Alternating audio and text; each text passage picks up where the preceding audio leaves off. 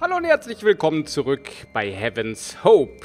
Suche nach einem Seidenballon.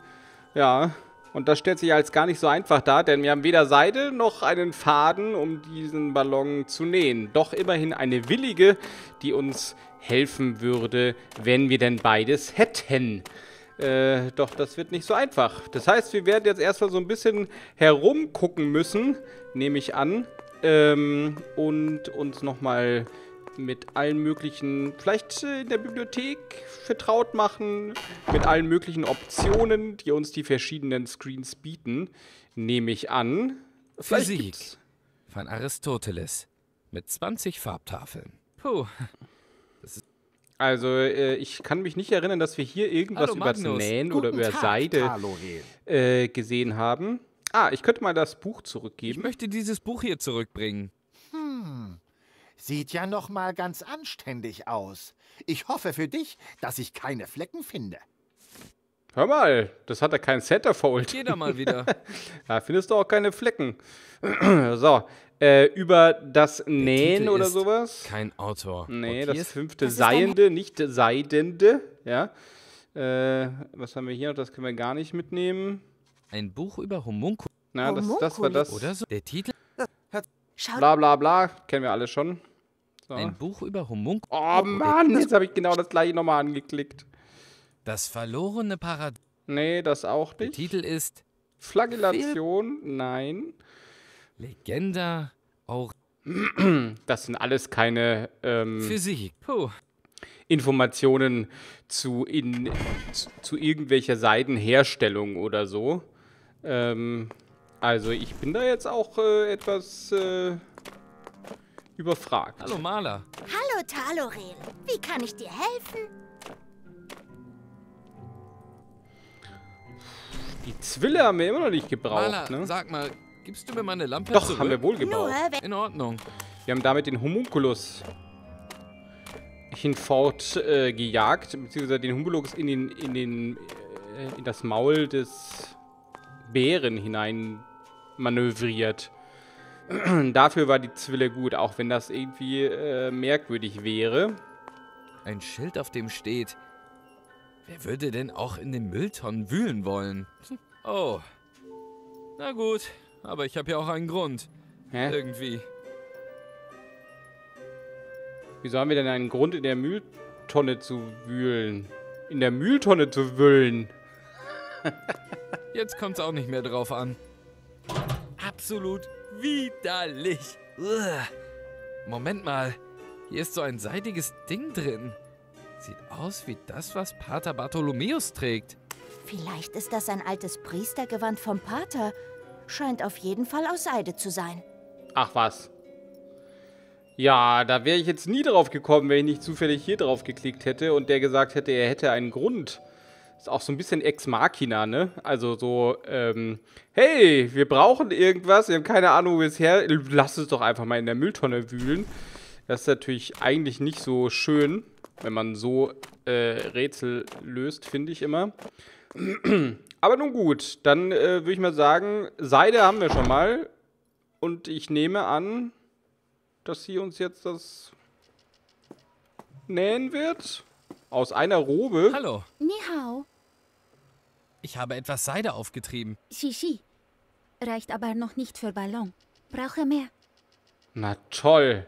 Darf ich in das Hinterzimmer? Ja. Ja. Geh du nur. Opium rauchen. So. Irgendwie habe ich ja noch das Gefühl, dass ich hier irgendwas übersehe. Ja. Irgendwas, mit dem man interagieren kann. Aber es gibt halt echt nur diese zwei Dinger. Das Ding hier und das Ding hier.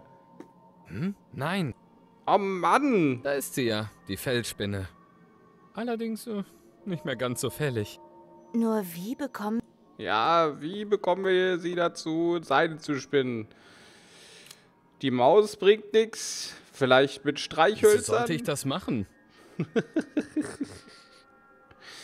Den Homunculus? Da kann ich mit Anselm nichts erreichen. Ach Mann, jetzt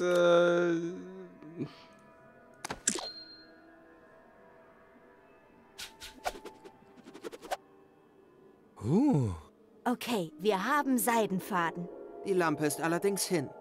Lol. Das war, Oje, oje, oje, oje, oje, oje. Fantastisch. Unser großartiger Engel hat Angst vor Spinnen. Ganz ruhig, tief durchatmen und tapfer sein. Das sagst du so leicht.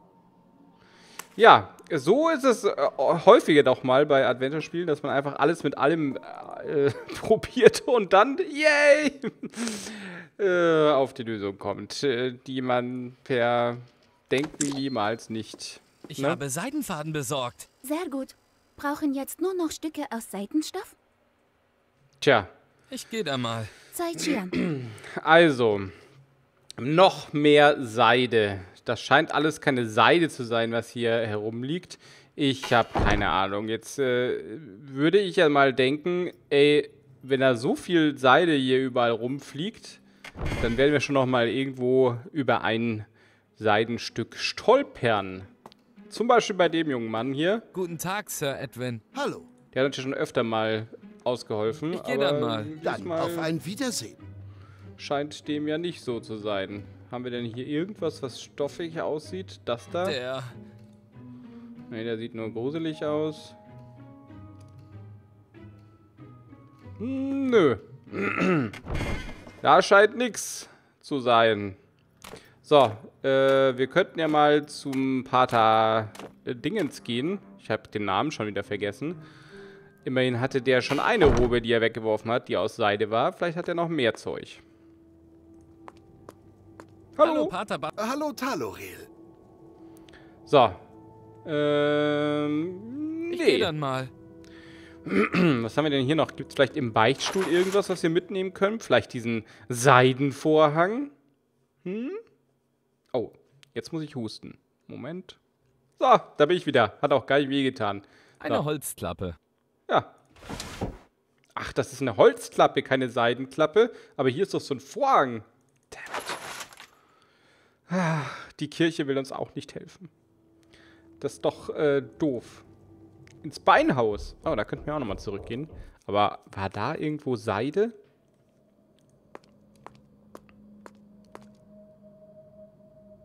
Ein Grabmal. Da ist irgendetwas eingraviert in alter Sprache. Den Aussätzigen, die für das Königreich der Himmel auf Erden den Tod und die Engelsflamme fanden. Dafür also die Nekropole. Engelsflamme? Kein Plan. Ich kann mich gar nicht mehr dran erinnern, wie wir jetzt hier wieder überhaupt rein... Kommen wir hier überhaupt irgendwie wieder rein?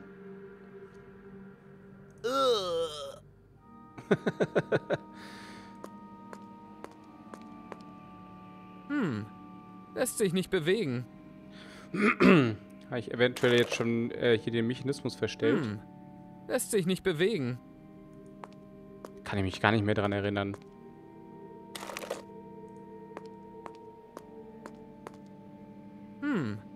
Lässt sich nicht bewegen. Ich bin mir jetzt gar nicht ganz sicher, ob man da wieder rein kann oder nicht. Muss ich ganz ehrlich sagen. Ich wüsste auch nicht, welcher hier der... Da komme ich so nicht dran. Ja, das war klar. Aber die sind ja eigentlich noch richtig positioniert. Ich verstehe bloß nicht. Eigentlich müsste das doch hier der... der Knopf sein, der uns das hier wieder aufmachen lässt. Nun ja, wie dem auch sei. Hier scheint es nicht weiterzugehen. Seide. Ah, Mann. Vielleicht hat der gute Karim noch irgendwas. Man stolpert jetzt ja schon so ein bisschen hin und her. Hallo Karim. Sei ge... So, verbeug dich. Und was hast du denn im Angebot? Schau dich um.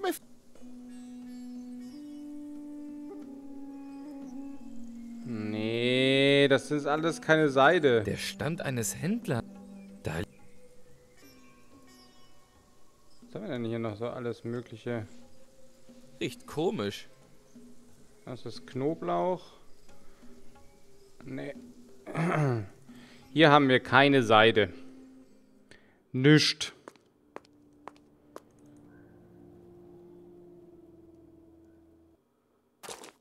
Und hier müssen wir doch auch irgendwie rein. Das Ding durften wir ja auch nicht mitnehmen. Kein Hinweis, kein Verbot.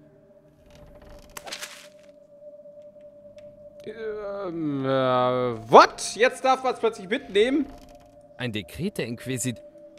Es besteht Gründe, wer eben solche meldet. Das heißt, jetzt kann ich da reingehen, oder was? LOL. Das hat natürlich der Oberkommissar direkt mit... Hier ist ja wirklich... Du kannst nicht vorbei. Immer mit der Ruhe. Hier spukt es ja tatsächlich. Ja, aber wirklich. Du wirst diese Mühle nicht besetzen, höllischer Dämon. Moment mal, was? Da bist du aber falsch informiert. Du täuschst mich nicht. Dein Kommen wurde mir von den Engeln offenbart. Weiche Dämon. Von den Engeln? Aber ich bin doch selbst. Weiche. Wow. Wer hat dir denn bitte erzählt, dass du ein Dämon bist? Wer kann hier unten überhaupt mit ihr reden, außer dir? Das ist tatsächlich seltsam. Aber erstmal zum Wesentlichen. Solange sie dich für einen Dämon hält, kommst du hier nicht durch. Das müssen wir erst irgendwie wieder hinbiegen. Okay. Das ist ja irgendwie ein Hinweis. Du kannst nicht. Ja. Solange sie dich... Okay, das heißt also, wir können nicht einfach mit ihr reden, sondern wir müssen tatsächlich irgendwas anderes tun. Lass uns mal gucken, was hier noch so alles ist. Die sehen nicht gerade stabil aus. Da hat Blumford mit seiner Explosion aber ganze Arbeit geleistet. Ich kenne auf jeden Fall nicht hoch. Na, aber doch jemand anders. Was haben wir denn mit Anselm? Kann Anselm vielleicht hoch? Jetzt schon? Da kann ich mit Anselm nichts erreichen. Nicht? Bist du sicher? So. Anselm. Anselm kann auch mit dir reden. Das wäre lustig. Guck an. Anselm kann hier nicht hoch. Damn it. Ich dachte vielleicht.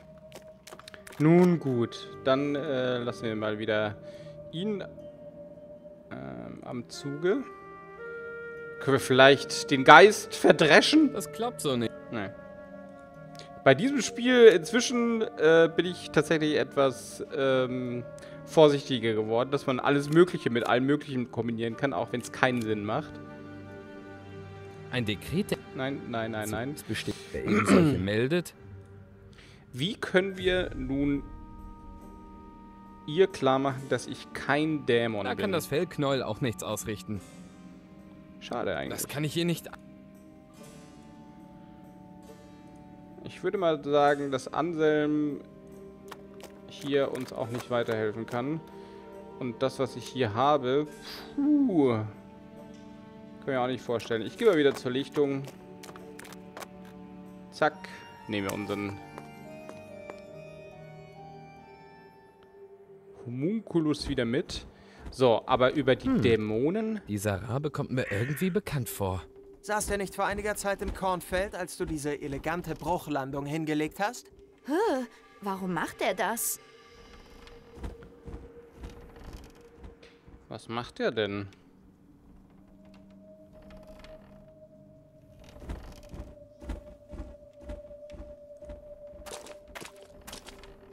Er landet irgendwie immer wieder hier. Entschuldigung. Oder will er, dass wir ihm folgen? Das sieht fast so danach aus, ne? Als wollte er auch... Jetzt macht dieses Federvieh das schon wieder. Der will eindeutig, dass wir ihm folgen. Na, dann kommen wir mal mit. Ich bin gespannt, wo du uns hinführst. Kleines Vögelchen. Flapp, flapp, flapp. Will der vielleicht, dass du ihm folgst? Mann, bist du eine Leuchte. Sind wir schon schneller als der Vogel. Der will tatsächlich, dass du ihm folgst. So. Wir kürzen das Ganze mal ab. Mal gucken, wo uns der hinführt. Ach was. Zum Baum. Na, Spitze. Und wie soll ich ihm jetzt durch dieses Holzding folgen? Sag bloß, der kann jetzt inzwischen sprechen. Sei gegrüßt, mein, lebender Stapel Holz. Sei mir gegrüßt, mein schwingender Stapel Licht. Ah. Ich heiße übrigens Talorel. Freut mich, Talorel. Ich bin übrigens ein Baum. Freut mich ebenfalls, Baum. Wärst du vielleicht so freundlich, mich durchzulassen? Ich versuche dem Flattervieh zu folgen, das da eben durch dich durchgeflogen ist. Oh, du meinst Poe. Wie bitte? Poe, der Rabe von Schoner der Hexe. Schoner! Diese Schoner ist eine Hexe? Eine waschechte Hexe? Eine, die zaubern kann und so? Nun ja, Schoner ist eine Hexe. Ja, danke für diese ausgiebige Information. Schön. Kannst du mich nun durchlassen? Na, wenn dich Poe versucht hat, zu Schoner zu führen, denke ich kann das schon machen. Zu freundlich. Und? Lässt du mich dann auch durch? Ach so. Lässt du mich jetzt durch, oder was? Ach ja. Sag mal, Talorel, du bist doch ein Lichtwesen. Könntest du mir vorher noch schnell einen Gefallen tun? Na klar. Natürlich. Ich bin ja ein Lichtwesen. Wie kann ich dir helfen? Mir hat da jemand vor langer Zeit so ein Herzchen eingeritzt. Er war sehr traurig. Deswegen habe ich ihn machen lassen. Aber ich muss sagen, es stört mich jetzt schon. Menschen. Ja, und warte noch mal ein paar Ringe ab, wie das dann aussieht. Ich werde ja auch nicht jünger. Natürlich helfe ich dir gerne. Für mich als Lichtwesen ist das ja geradezu eine Kleinigkeit. Vielen, vielen Dank, du gutes Lichtwesen. Komm wieder, wenn du es entfernt hast. Dann lasse ich dich gerne durch. Talorel, hast du auch nur irgendeine Ahnung, wie du das da wegbekommen sollst? Nicht den leisesten Schimmer. Na dann mal auf, du strahlendes Lichtwesen. Hey, Ich gehe da mal wieder. sich mal nicht lustig machen über meine Lichtigkeit. Gute Idee. Ich heile einfach die Wunde des Baums. Und so sehet. Ja, jetzt geh schon zu dem Baum und sag ihm, dass er dich durchlassen soll. Hey, so ein bisschen mehr Bewunderung dafür, dass ich das Rätsel so schnell gelöst habe. Ja, hätte Hallo, ich schon Baum. erwartet. Hallo, Talorel. Schön, dich zu sehen. Ich habe dieses eingeritzte Herzchen verschwinden lassen und deine Wunde geheilt.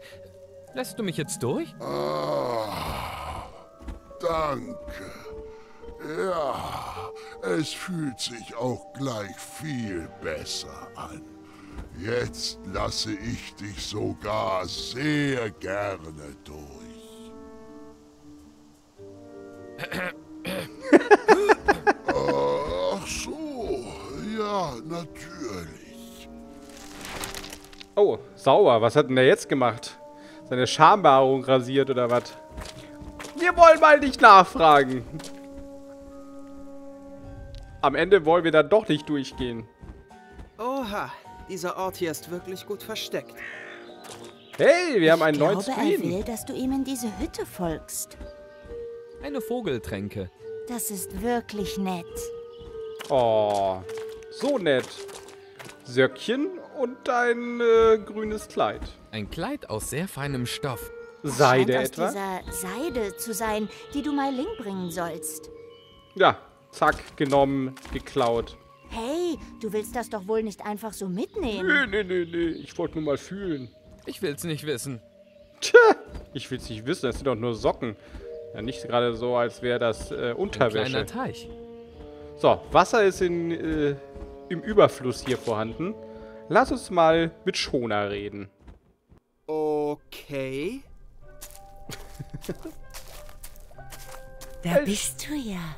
Wie bitte? Schön, dass du hergefunden hast. Entschuldige, aber wer bist du? Ich bin Shona.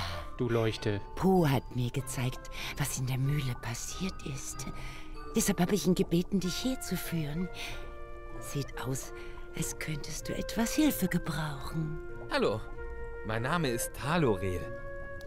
Ja, das ist doch schön. Wir haben direkt eine neue Verbündete, die auch noch ganz nett ist, ja? Eine heidnische Hexe, die uns christlichen Engel unter die Arme greifen möchte. Wer hätte das gedacht? Ich nicht. Wir sehen uns in der nächsten Folge wieder. Bis dahin. Tschüss.